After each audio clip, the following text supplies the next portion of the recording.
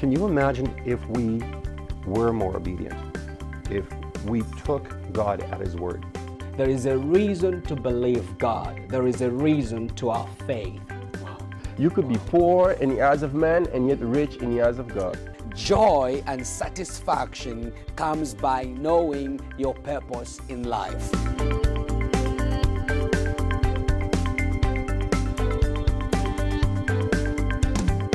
Shalom and welcome back to this week's program, Kingdom Insight. This is Dr. Kazumba Charles.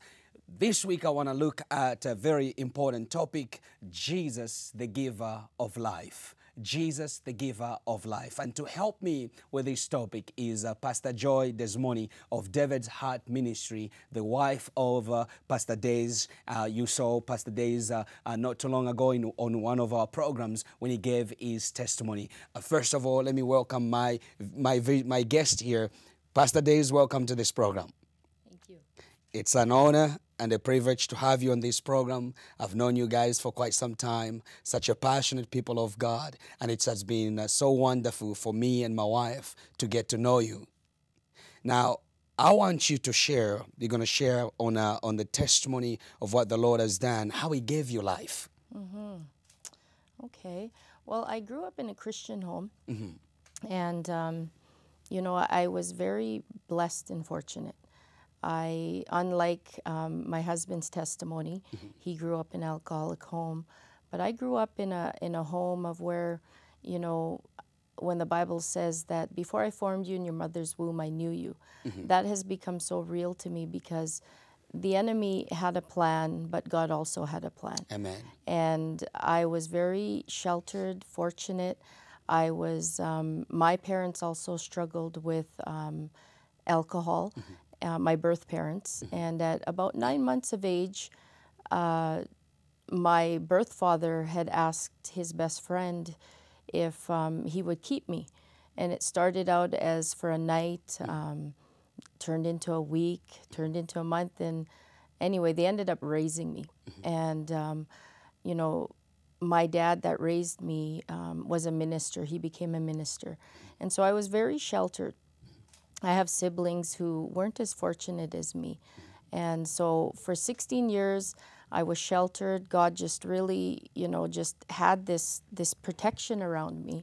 But of course, when I got to the age of 16, I wanted to see what was out there, wanted to try and explore what the world had, wanted to rebel, and even started having questions about who was I because of being, you know, removed from my biological parents, or not removed, but given to somebody else. And so I started to struggle with who I was. Yes, identity crisis. Identity, I did.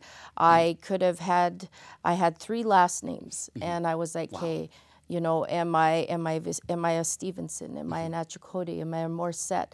And so I started to begin to struggle with who I was. And, you know, so when I went into, started, you know, going into trying alcohol and the world, I was using that I didn't know who I was as an excuse. An excuse, yes. To say, you know what, this is why I'm going this way.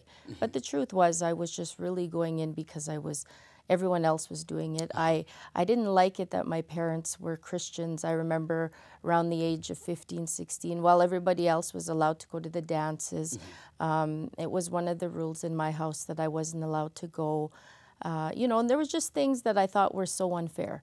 And I remember at one point in my life wishing that I wasn't in a Christian home because I couldn't do what everybody else was doing. Wow. And but when I came to the age of about 17, what alcohol had brought was just a lot of pain and shame, and then I was trying to blame. And, you know, I just came to the point of, I think, by the age of 17, I was so broken. You know, everything that alcohol has to offer just strips you of your dignity, strips you of you know, your self-worth. And so I was searching, and I was saying, I remember even saying, I can't serve this God. It's only for old people that don't want to have fun. Wow. I literally, you know, convinced myself that it's for old people that just don't even want to have fun. They're, you know, it's only for the old that are done, you know. And so I was really struggling. Yes. And get me into a church service, guaranteed the power of God would hit me, and I would repent, I would cry, but come Friday, I would be back with my friends again. And I would be to the world. back to the world, back to the party scene, back to, but come Sunday, if, my dad would say, do you want to come to church? I got to the point of where I'd say, you know what, no, I don't want to go. Because I knew if I got in the presence of God that the Lord would melt my heart, and then I would be repenting again. It was just a repetitive cycle. And it got to the point of where I had purposed in my heart, just close to my 18th birthday, that I can't do this God thing. Yeah. I just can't. I just felt like I failed too many times, and I thought, you know what, it's easier just to live in the world than it is to serve God. To serve God, yeah. I didn't have a revelation of who God was.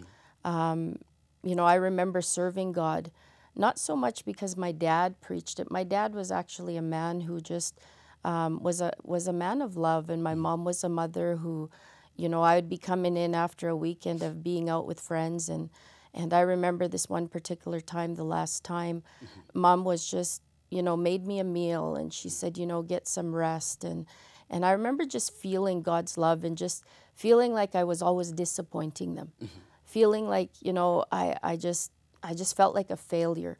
And I ended up just saying to the Lord, I can't do it. I just can't do it anymore. I had purposed, I'm going to be 18, and finally I'll be bar age.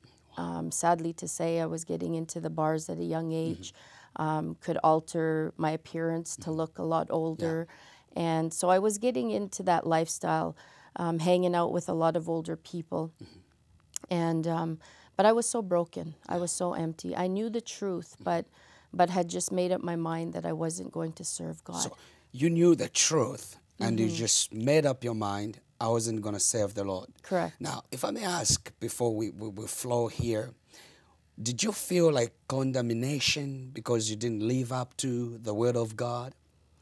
I think I did. I did to a certain point, but I could be honest and say it wasn't from family, and it wasn't even from the people that, the body of Christ.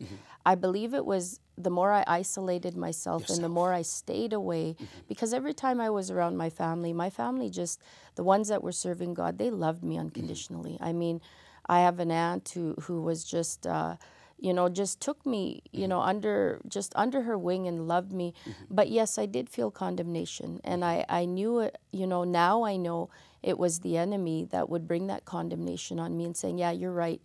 You'll probably never serve the Lord like your parents. You'll probably never serve the Lord even like the young girls that you see at church. You're probably never going to do that. And so I believed that I would never do it and would feel the condemnation. And then you made a very good point in the beginning.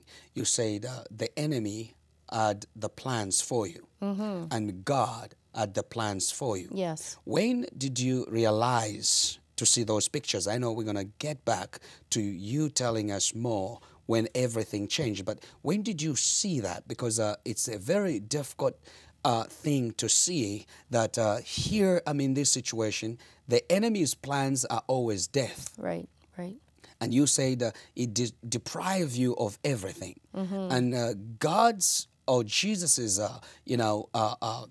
desire for us is totally different, or the plans for it. Right. When did you realize that? I didn't. I realized it, like I said, I was waiting for my 18th birthday because I thought I'm going to be legal bar age. Yeah. And I'll be able to get in legally. Yes. And little did I know that God had a plan.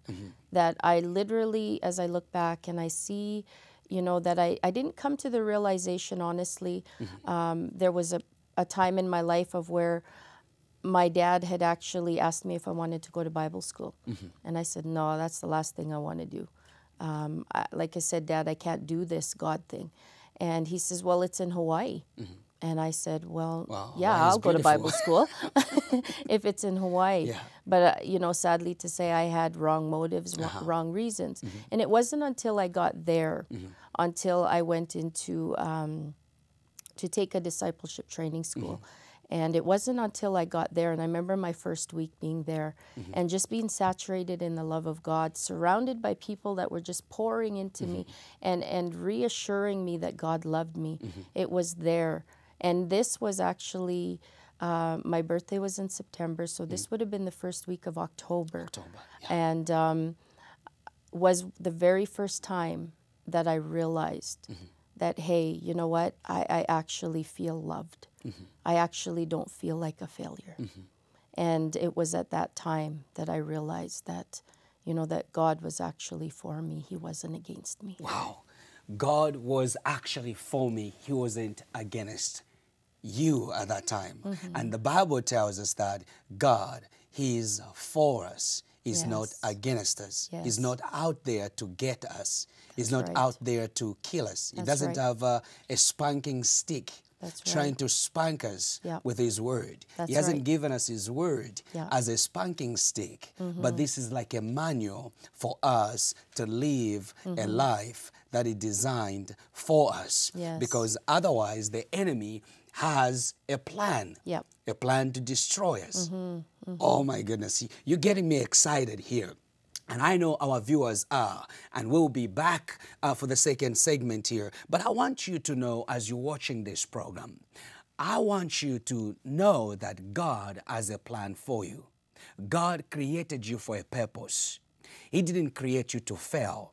He didn't create you to be anything other than a successful child or daughter of God. You may be looking at yourself condemned.